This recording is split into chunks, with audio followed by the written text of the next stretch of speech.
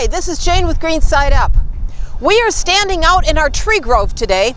You might notice the coats, it's a little chilly as I'm doing this video.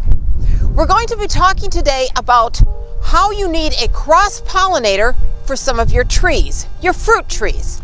There are many types of fruit trees that grow here in North Carolina. For instance, here at my store we have apple trees, persimmon, peach, plum, and the list goes on. Some of those fruit trees, you can buy one tree in your yard and it will produce fruit. There are other types of trees where you need to have two trees of different varieties in order to get the fruit. The reason for that is it's called cross-pollination. Tree A and tree B need to be cross-pollinated by the little bees in order to produce more fruit. Right now I'm standing by some pear trees. This particular pear tree is a kefir. This one is a moonglow. If I was going to buy pears, a pear tree for my yard, I would need to buy pear A and pear B. I would need to have two different varieties of pear trees for the cross-pollination. Now I could buy two of this variety, but I would still need to have a third variety, a different kind, in order to make, in order for them to do the cross-pollination.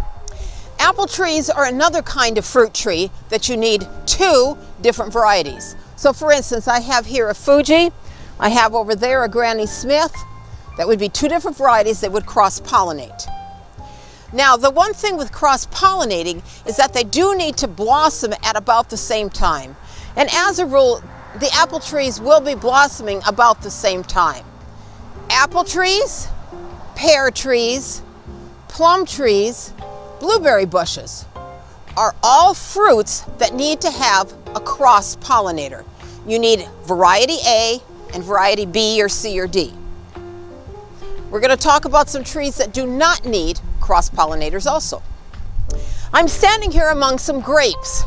Grapes are a plant that you do not need a cross-pollinator. You could buy one grape plant and that would be fine. It will produce. You could buy two grape plants of the very same variety and they will both produce. If you wish to have different varieties, that's not a problem. They will probably do some cross-pollinating, but it doesn't matter. You only need one kind of grape plant. Other plants that you only need one would be a fig tree, persimmon, and things like your blackberries or raspberries. You do not need cross-pollinators for those types of plants. I hope that you have learned something from this video. As you can see, we have different fruits on our sign and we carry most of these fruits. The plums, the apples, the peaches. Oh wait, by the way, peaches are self-pollinating. Pears.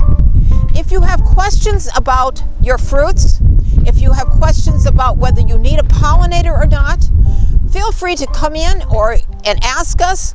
We're here at the store. Or of course, you can always leave a comment in the comment box below. It is fall when I'm doing this video. It is still time here in North Carolina to plant your fruit trees if you are interested. And well, come on in. You know, there is nothing better than a fresh fruit right off your own tree. And if you plant a tree now, you will be so happy in a couple of years when they really start producing and you get that fresh fruit. This is Jane at Green Side Up. Have a very good day.